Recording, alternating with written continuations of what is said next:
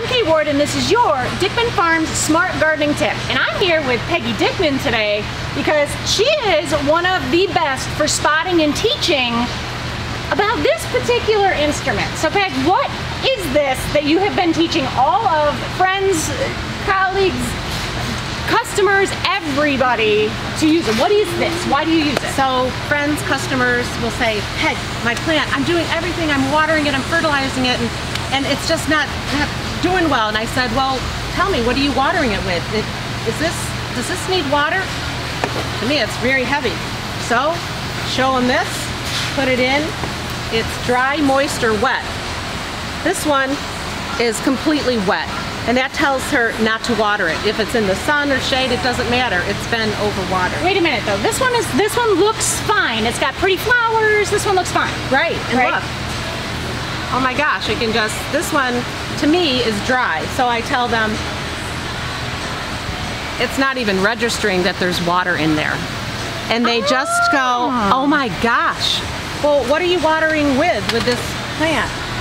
Well, I have my coffee in the morning and I empty it and I put water and I just go like that. That is not enough. So that is why you need this to show if you have overwatered, underwatered. But wait a minute, wait.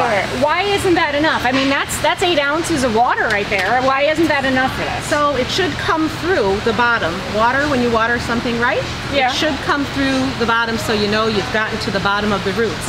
You can get the top, you can put this water meter in and it'll say wet on the top, but you jam it right down, it's dry.